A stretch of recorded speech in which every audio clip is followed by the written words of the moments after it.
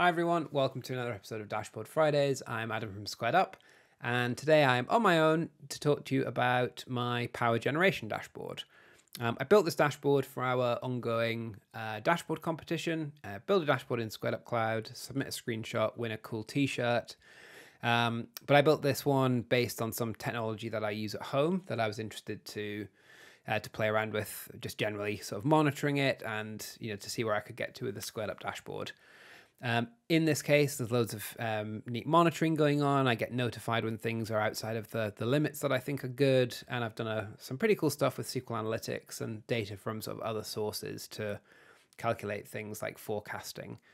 So I'll walk you through the specifics in a minute. It's worth saying at this point, all of the data, bar one tile, all of the data on this dashboard comes through our AWS plugin using the time stream data stream. I'll tell you a little about TimeStream in a second, but just to go right back to the source of the data, I use an app called Solar Assistant, which runs on a Raspberry Pi in my garage, plugged in, old school USB console cables into my batteries and into my inverters.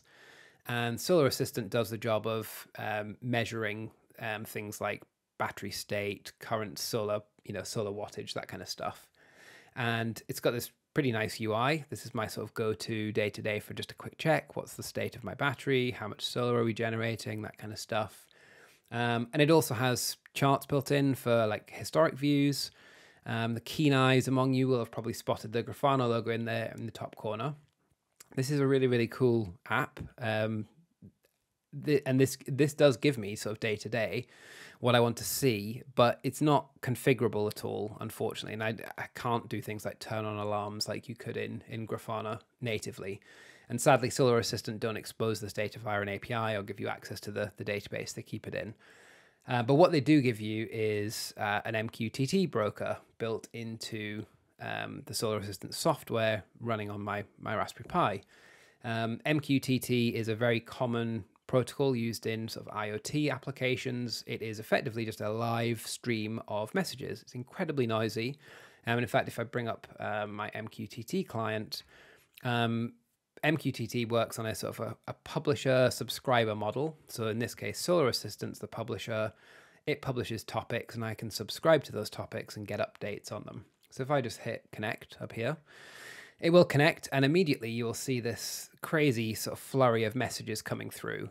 Every second, 150 or so messages get thrown through the MQTT broker, and it's basically every measurement for every sensor.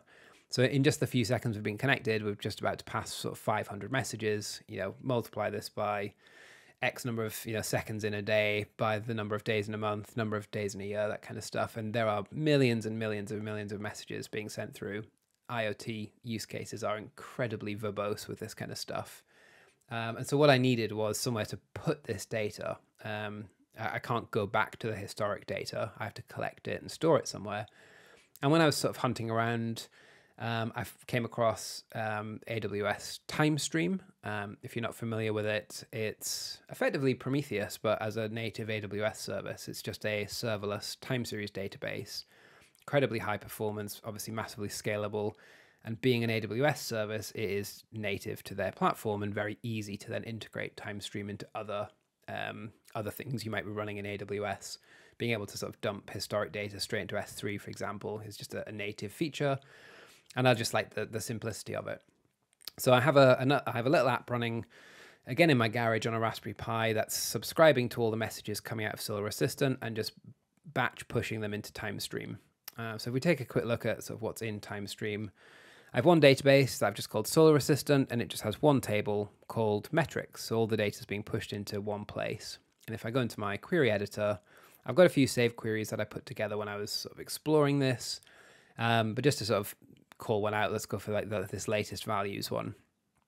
This just returns data in a sort of a current state, if you like. It's going to give me the max value of each of the sensors within the last minute, which is what I want to see, right, for the latest value. Just give me the latest for each sensor. And you can see in the data here, there are 4 columns. We have the device, the sensor, a numeric value, and a string-based value. And, database schemas, you can't mix strings and numbers in the same column, that kind of thing. They're all in one table. So I've expressed this as numeric values and string values. You could break this out into multiple tables. You could take this sort of way further than I have, but all I wanted was just a simple database I could query from Squared Up. And if I sort of page through this a little bit, you can see the kind of information, things like the voltage of each cell in the batteries, the various settings on the devices, what operating mode the inverters are in. Everything is in here that I want to know. It's all the same data that's powering this sort of main dashboard in Solar Assistant. And I wrote a few queries that will return the equivalent to these charts as well. So my time stream instance is costing me $5 or $6 a month running in US East region. It's worth it for the to have the historic data in my own control and to be able to do cool things with it in Squared Up. So that's the data. This query, when you're using a configurable data stream in Squared Up for any of our sort of database style plugins, Prometheus, Elastic, for example, it's usually just the case that you would just copy this and paste it straight into Squared Up, and we'll give you the same results, and you can then visualize them how you like. So if I jump back to my dashboard, this top row of tiles and these status blocks here are just using that query I just showed you in TimeStream. They're just returning the latest value. So if I look at total load, for example, there's my query. That's exactly what I was just showing you. It's returning the data that we just saw, again, with the device, the sensor, and the measure. And all I've done in Squared Up is used our built-in filtering to say, give me the data where the sensor equals load power and the device equals total. So when I look at the output, it's just basically filtered down to the one line that contains the one value I care about for this particular gauge visualization, which is the total number of load watts at the moment. And I've then turned on, I've been able to set my, configure my range. So 16 kilowatts of maximum possible load on my inverters. So I've set this from 0 to 16,000, and then I've turned on monitoring just to show me a warning when it goes above 8, about more than half. It's incredibly rare that it would get anywhere near that, and then show me an error when it gets to 12,000. I'm only using that because I want to be told at 12,000. It's not technically an error when it hits 12, but I want to be notified in a different way, just to be told that something very interesting is happening in effect. So all of these other gauges are configured the same. It's just that one query filtering down to just the one number that I care about. And then I've just added things like the percentage sign, the degrees sign, and again, set my sort of thresholds where I like them. And from the other saved queries, you might have spotted a couple of other ones sort of in there. If I look at, let's say, grid voltage as time series, again, all these are doing is returning something that looks like time series data. So we have labels, timestamps, and values. And with those, we can then create line graphs pretty simply. The config for these is exactly the same as the others. I've just put my query in. Because it's time series data, Squared Up has defaulted to showing me the line graph. All good, right? Nice and easy to do. The only other tile I wanted to call out specifically is this last one, solar generation plus UV forecast. I had this theory that I could combine UV forecast data from the Open Weather Map plugin with my solar data to see, to be able to see, like, should I be able to produce more solar power tomorrow and at what times of the day? And it took a little bit of research to figure out sort of what the UV index actually is, what it's a measure of, how it works. And then a little bit of tweaking based on things like the area of my solar panels and which direction they face and all that kind of stuff.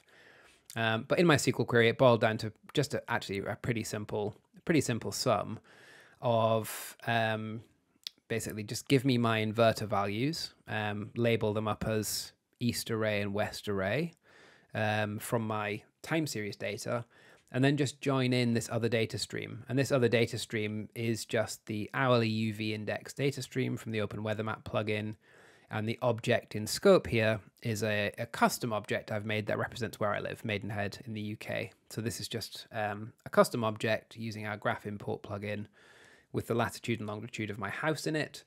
And I can then use that with Open Weather Map to get the UV index for my exact location. And what the mathematics boiled down to was just take the UV index and times it by 480. And that was pretty close actually to I've been tracking this for a couple of months now, and it's basically just taking a number, 6, 7, 8, 9, 10, the typical sort of low numbers you'd see for a UV index, and turning that into effectively watts per square meter, and then factoring in the amount of panels I've got, and which way they face, the time of day, all that kind of stuff. 480 just seemed like a nice measure. I started with sort of a little bit higher than that, and then just sort of tracking it over time. I just sort of tweaked it, and it's not exactly, it's not rocket science. It's not going to get anyone to the moon, this kind of stuff, but it seems to work pretty well. That the amount of solar I can generate at any one time does tend to line up with the line, which gives me confidence that tomorrow the amount of solar I can generate will continue to line up with the line. So in this case, it was really just about finding something that seemed to work for me, and in this case it does. And you can see here at this point, only at the very latest timestamp, there's an overlap in the data. You can see the solar potential amount there of 1861 watts, and the west array hitting 1457, the east array hitting 1343. In the future, obviously, this is just showing the solar potential data, and in the past, it obviously just shows the actual solar data. It's only right now where there's a little overlap of real data and forecast data, but it seems to work, and I really, really like what it tells me. I find it like incredibly useful to have that information. So yeah, that's it. I could literally talk about this for hours and hours and hours. I could probably do a whole series just on solar panel technology and nerding out, but I won't. I'll save you from that, and I'll go ahead and wrap us up. So if you are still here after all of that talking, thank you very much. And you can check out other submissions to the competition, other really cool dashboards that people have built over on our dashboard gallery at squaredup.com/dashboard gallery. And if you have questions about this dashboard, monitoring, Squared Up, SQL Analytics, anything you want to ask about, head over to Community Answers, 3,000 or so members who will jump in your questions and give you answers. They'll help you troubleshoot things. It's a really awesome community, and that's community.squaredup.com. So yeah, check that out. But yeah, thanks for watching, and come back next time for something probably a bit more business related. Thank you.